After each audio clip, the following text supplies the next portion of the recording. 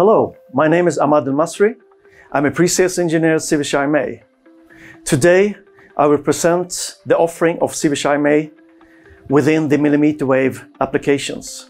And at the end of my presentation, I will show a live demo for a 5G system. Sivers IMA in short, it's a publicly traded company focused on broadband technology.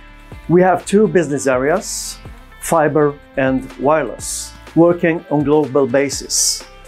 Today, the available spectrum is a challenge, both for mobile system and for Wi-Fi systems. The solution for this challenge is to use mmWave technology.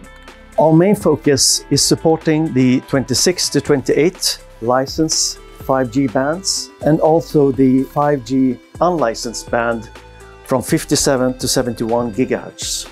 The products that we provide today is RFICs and also mmWave RF modules, including antennas. The uniqueness for these products are that they are covering the full bandwidth with only one hardware. Let us focus on the 5G mmWave product. This is our latest 5G transceiver for the licensed frequency band.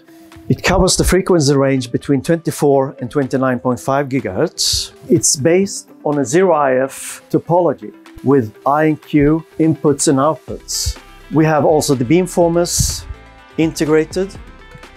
We have 16 inputs and 16 outputs. And we have also the synthesizer integrated. So it's a complete chip on a single die. The combined output power is 24 dBm.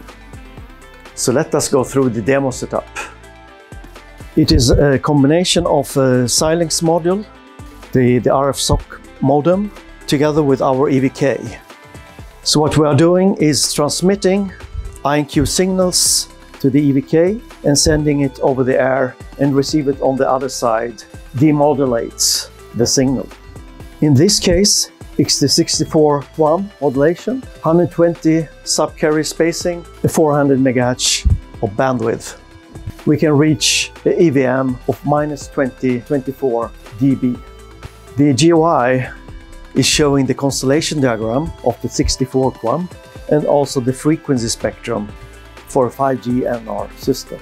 If you want to know more about this solution, please contact us.